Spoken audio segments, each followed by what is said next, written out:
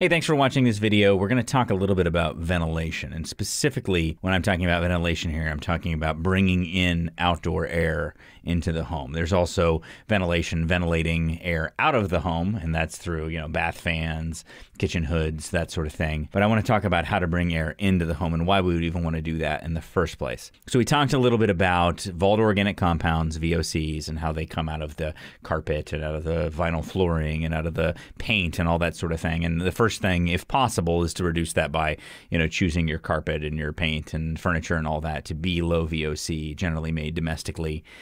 Generally things that are made of naturally sourced materials and not made in really toxic factories are going to be better, because a lot of the VOCs that get into that stuff get in there because they're processed in these very intense factories and made of materials that are largely synthetic and are processed with chemicals and that sort of thing. And, as much as possible, you want to reduce that stuff. I'm not personally somebody who thinks that everything has to be perfectly natural, but as much as possible, you want your home to be free of those types of chemicals. So we want to bring in outdoor air to dilute that. But we also want to bring in outdoor air to dilute CO2, carbon dioxide. So not carbon monoxide. Carbon monoxide, CO, is the really nasty stuff that we don't want any of in our house. But CO2 is something that we can't really, we can't go without. One strategy you can use that's very natural is if you can bring in certain houseplants that can help purify your air. We have a Dollar Tree in our house that is, designed to help absorb some of that CO2, and you can do some of that. The challenge is when you bring plants into your house, a lot of plants also require moisture, and then that adds to the relative humidity.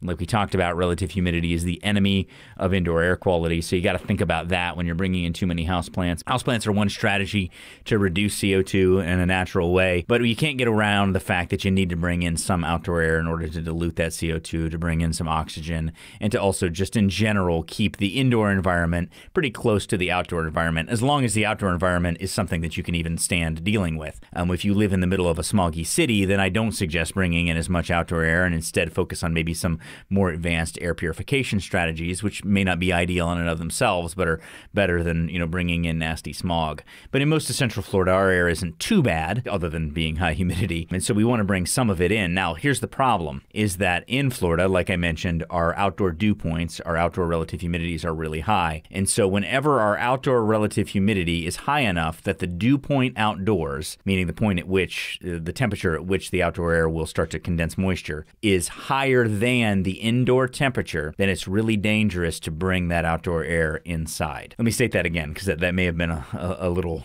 bit much. But when the outdoor relative humidity is high, then the dew point outside is also high, meaning that the temperature that it takes in order for it to start building up dew or condensation is a pretty high temperature.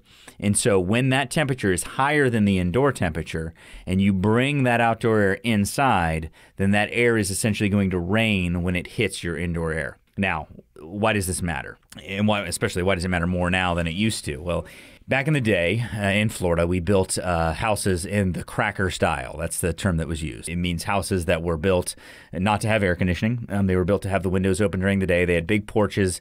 They generally had big breezeways, so you'd have a door that you'd open in the front, a door you would open in the back, and you would just allow the indoor air to basically become the same as the outdoor air. And that's okay, because at that point, there's not surfaces aren't going to hit dew point, because inside is going to be the same as outside. So it doesn't matter how high your dew point gets.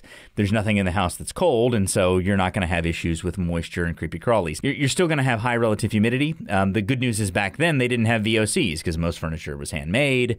You didn't have as many toxic chemicals. Now, granted, they were eating some crazy stuff back then in a lot of cases, so then not necessarily healthier all in all. As it relates to indoor air quality, they didn't have a lot of the same challenges that we have today, because they weren't battling CO2 buildup, they weren't battling VOCs, and they didn't have to try to control temperature and humidity. Of course, on the other hand, they were sweating their rear ends off because they didn't have air conditioning. So as houses started to transition, we started to make them tighter and tighter, make them with different materials, but we weren't considering the impacts of tightness. And so we ended up creating sort of contaminated internal environments, which is very much what I'm talking about in this series of videos. The idea that somehow somebody has thought about all this and some scientist has figured this all out and this has all been well thought through by your builder and everything when they built it, that's just not true.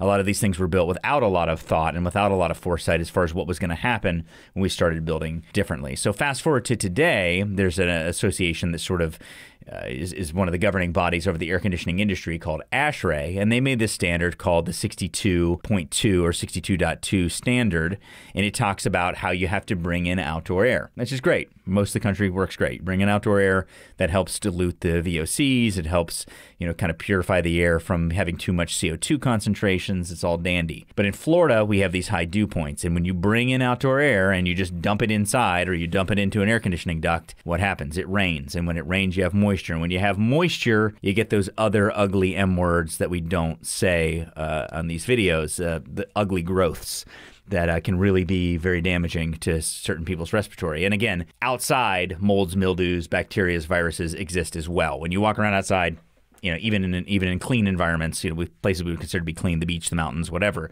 those things exist there, but they exist in a balance with the rest of nature. We don't want creepy, crawly, grimies growing inside of our houses. Our houses were not designed for that, especially in places that we can't see, under our sinks and our walls and our air ducts inside our air conditioners. Those are not good places for that stuff to grow. So we want to prevent that from happening. But the unintended consequence of bringing in outdoor air is that we increase the relative humidities in our homes, and we potentially start growing stuff where it doesn't belong. I have looked at all of the potential strategies to try to solve this in Florida, but the fact remains that in certain circumstances, we get outdoor dew points of about 81 degrees. Now, I don't know about you, but I like to keep my house below 81 degrees, which means that everybody stands the chance of condensating outdoor air if they bring it straight into the house, which is why I suggest bringing in outdoor air. It's a great idea. It's very healthy. It's really good for your home, but bringing it through filtration, so a good quality filter, and also through a ventilating dehumidifier. Now, some of you may say, well, I'll just bring it through the filter. The filter will do it. No, the filter won't do it. The filter is not going to pull out the fungus spores that grow into yucky stuff that you don't want. A filter is not going to capture all that. You need to have a combination of a filter and a ventilating dehumidifier. It's the only strategy that I will really stand behind. It's the only one I'll put my name on in Florida, in our market, because the dew points are so high. Other places, other parts of the country, HRVs, ERVs, all sorts of other ventilation strategies you can come up with, great. If you look them up online, they look super fancy. In Florida, in my experience, they just don't work.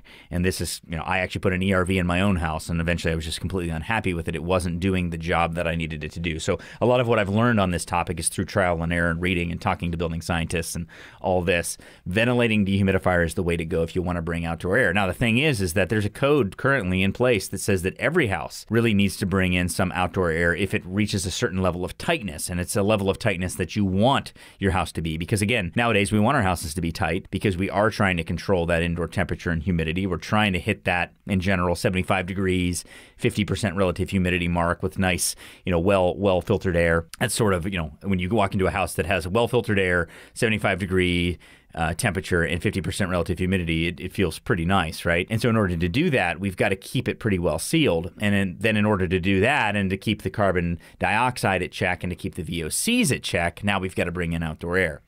And the way to do that is through a ventilating dehumidifier. We work with a company called Ultra Air. They're out of Wisconsin. They make their stuff in America. They're a really nice company. They have a lot of different solutions to choose from. And for people who want to go with this ventilation solution, that's really the one that I would suggest. Feel free to research the others. I've spent a lot of time doing it. But anytime you're bringing in outdoor air and that outdoor air has a higher dew point than the indoor temperature, not only are you going to increase your home's relative humidity by bringing in that warm, humid air, but you're also running the risk of growing stuff inside your air conditioner and inside your home, and that just isn't a good strategy in Florida. We don't want the creepy crawlies growing, especially in places that we can't see. Pretty practical, I would say, but something to definitely consider. Thanks for watching. We will catch you on another video soon.